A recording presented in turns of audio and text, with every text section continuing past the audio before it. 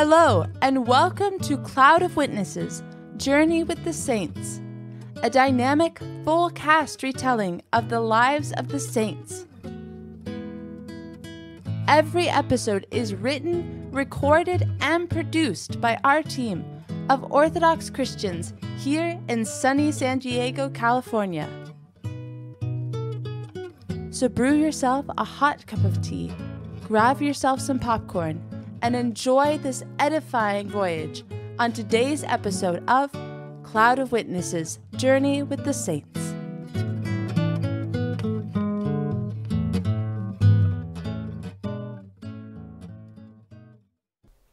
Hi, this is Nick. Hey, this is Jeremy. And welcome to Cloud of Witnesses, Journey with the Saints. Guys, we have a really exciting episode, the life of Saint Cecilia, the patroness of liturgical and church music.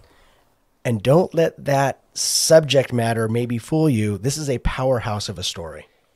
Her witness is amazing. We're going to jump straight into it. But before we do, real quick, we just wanted to let you know that for a mere $4 or $10 a month, you can help us attain our very own sound equipment so that we can continue bringing you these high-quality renditions of the lives of the saints. If you feel so inspired, please consider donating at patreon.com/Cloud of Witnesses Radio. That's Patreon, patreon.com/Cloud of Witnesses Radio. Or you could just check the link in our YouTube description. Thank you. So, without any further ado, please enjoy our feature-length episode on the life and witness of Saint Cecilia. Enjoy.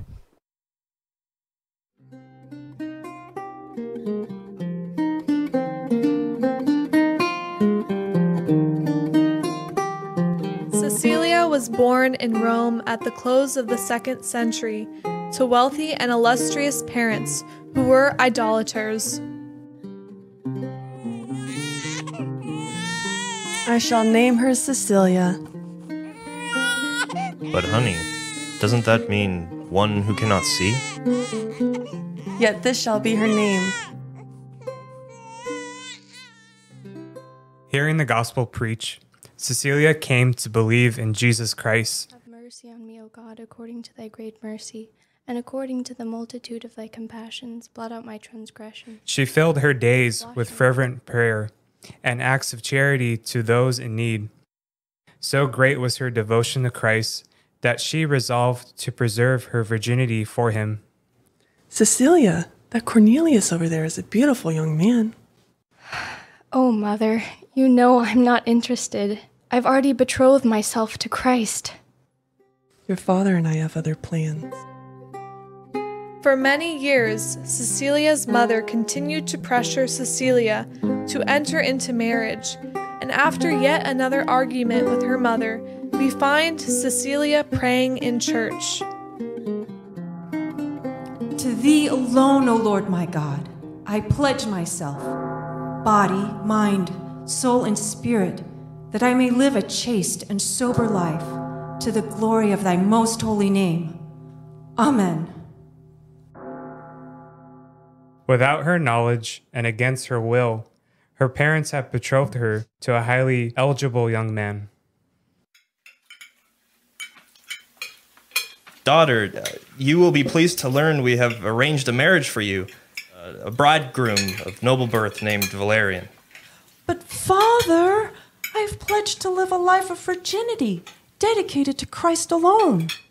Cecilia, enough of this Christian God of yours.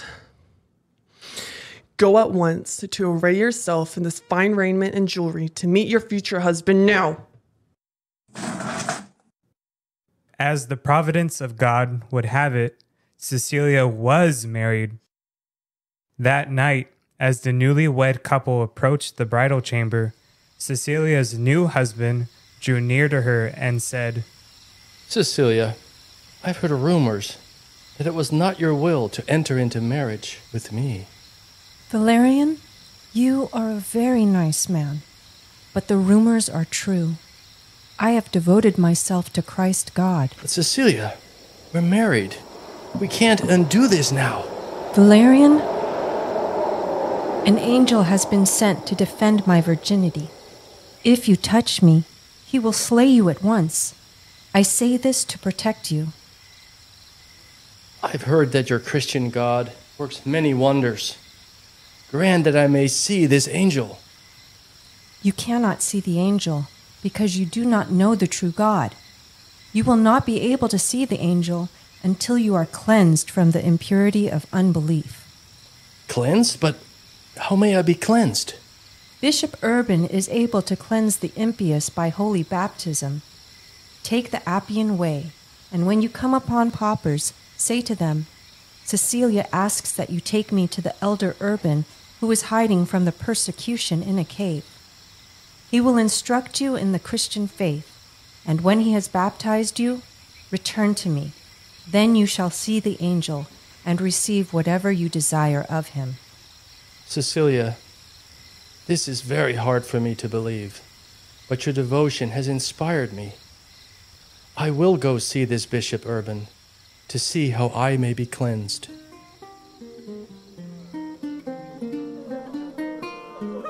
Valerian set out in search of Bishop Urban along the Appian Way, as his bride had instructed him, and found the paupers who knew Cecilia well, for she often gave them alms. Yes, the great Bishop Urban. We can take you to him. He lives in the caves outside of town, away from the authorities. Come, follow me.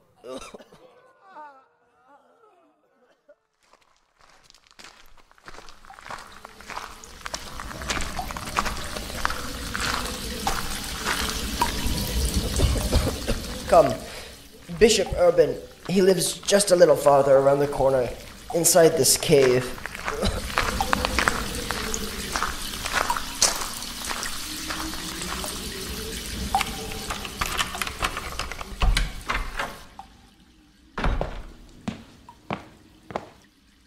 My child, you have come to this place to be purified of the darkness of unbelief.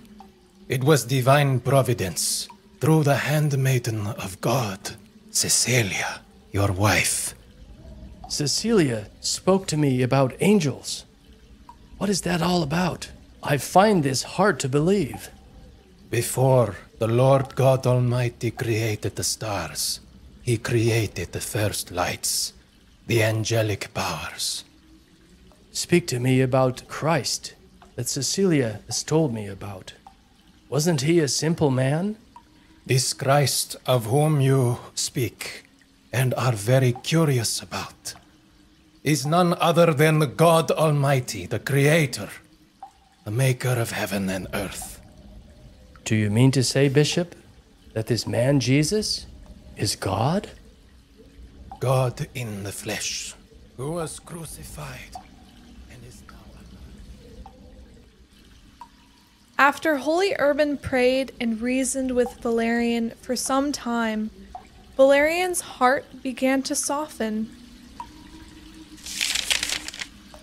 One Lord, one faith, one baptism, one God and Father of all, who is above all, in whom we live and move and have our being. Do you believe, child, that these things are true? Truly, Bishop, there is nothing beneath heaven more certain than this confession. I wish to be baptized. After baptizing him, Bishop Urban sent Valerian back to his holy bride Cecilia, and he found her praying. Seeing an angel of indescribable beauty standing beside her, he exclaimed, Glory to God in the highest! Blessed be his holy name always and forever! Now I know you are truly my brother in Christ, dear Valerian. Let us pray the Lord may grant us wisdom and discernment to know his will and the strength to do it. The angel was holding 2 crowns of red roses and white lilies. Placing the wreaths on their heads, he said, Guard these wreaths by keeping your hearts pure and your bodies undefiled. I have brought them from paradise, and no one can see them unless they, like you, are lovers of chastity. God revealed me to you, Valerian, because you have agreed to preserve your purity. He wants you to have what you desire. No one is dearer to me than my brother Tibertius. I asked the Lord to deliver him from the worship of idols and convert him as he converted me. Your request is pleasing to God and shall be granted. Soon after this, Tibertius providentially came to visit his brother. When he entered the house, he noticed the intense fragrance of roses and lilies. Such a heavenly smell. From where does it come? You can perceive this sweet fragrance, my beloved brother, because I've prayed to God for you, asking you be deemed worthy to receive an unfading crown, and come to love him whose blood is red like a rose, and whose flesh like a white lily. Am I dreaming? Or are you really telling me this? Until now, we have been living as if in a dream, worshipping false gods and unclean demons. But now we can walk in God's truth and grace. Come, brother, so that Cecilia and I may teach you the divine doctrines of the Christian faith.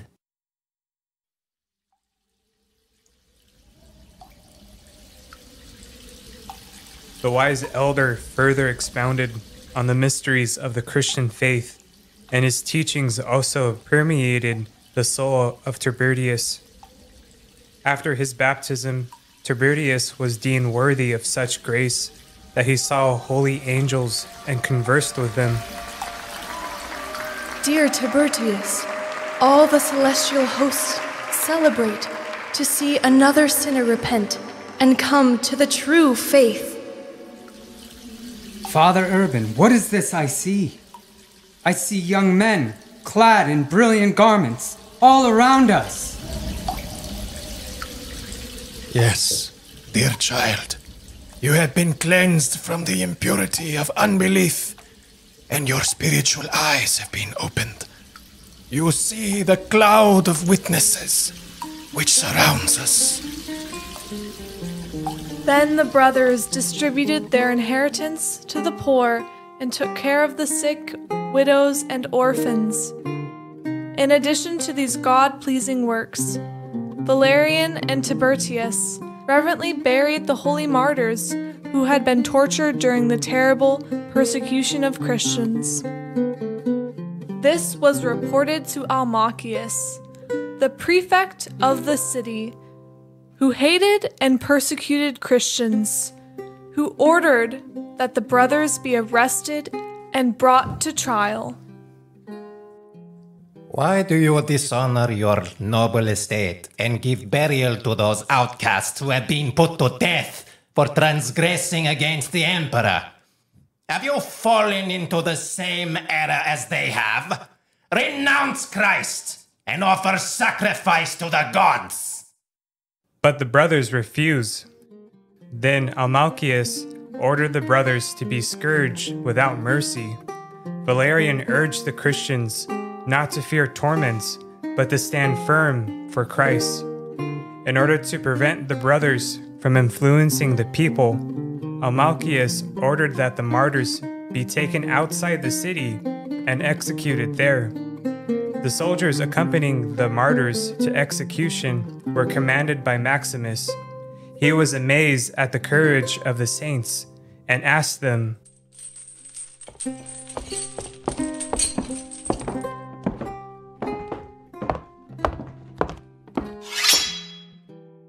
Do you not fear death?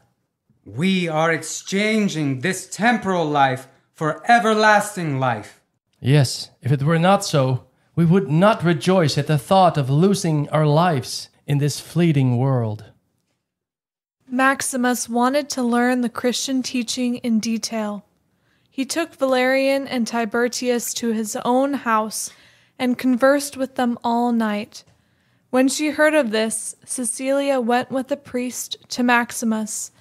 Then he and his entire family were baptized. The next day, on their way to execution, Cecilia exhorted the brothers. Be brave, soldiers of the Lord. Put on the garment of light and complete your contest. You have fought the good fight. Depart now to receive the crown of righteousness, which our Lord shall bestow upon you. The brothers hastened to the place of execution. When Valerian and Tiberius were beheaded, Maximus confessed, I behold God's angels shining like the sun. They have taken the souls of the brother martyrs to heaven in great honor. At this, many heathens believed in Jesus Christ. Learning of what transpired, Amalchius, enraged, commanded that Maximus be beaten mercilessly with rods. The Roman commander turned martyr, then surrendered his soul into the hands of the Lord. Cecilia gathered the remains of Valerian, Tiberius, and Maximus and gave them an honorable burial. Now that these wretched Christians are done with, we shall confiscate their property. We shall pluck every valuable, every trinket from their carcasses. Almachius, I'm sorry to tell you, but we've recently received news that Cecilia, Valerian's wife, has given all their property to the poor. What? Portions of their land were to be mine! I wish it wasn't true, but not only this, but through their martyrdom and Cecilia's teaching, around 400 people have been converted to the Christian faith. This is an outrage! Bring this woman, Cecilia, to court at once! And so, the interrogation of Cecilia soon began. Do you not know, wretch, that the Emperor has given me power to destroy you, or to grant you life? You lie, Almachius, when you say that you have power to grant life. You ought to have said you only have power to put to death. While you can slay, you can give life to no one. Sacrifice to the gods and renounce Christ. Then you will be set free. By God's grace, I am prepared to die for Christ. Then you shall die. Guards, send this Cecilia to the steam chamber.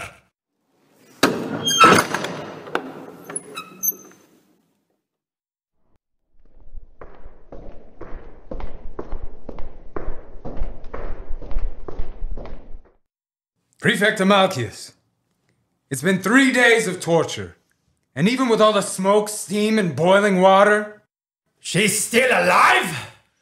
I've had enough of this nonsense. Send her to the executioner to be beheaded. And so, later that day, the executioner struck her neck 3 times with a sword, but failing to sever her head from her body, only managed to wound the maiden. Prefect, by some strange magic, the beheading failed, and now she lays in bed, bleeding, and she sings. Then just leave her to die, so that she may go to her God. The holy martyr lived 3 more days in full consciousness while encouraging those around her. She endured her suffering with hymns of praise on her lips and thanksgiving in her heart. Cecilia was buried with reverence and lauded for her life of devotion and holy virtue. Because of her hymnody and singing in the midst of such suffering, Saint Cecilia is regarded as the patron saint of church music. St. John Chrysostom extols the benefits of sacred music and shows how strongly the fire of divine love is kindled in the soul by devout psalmody.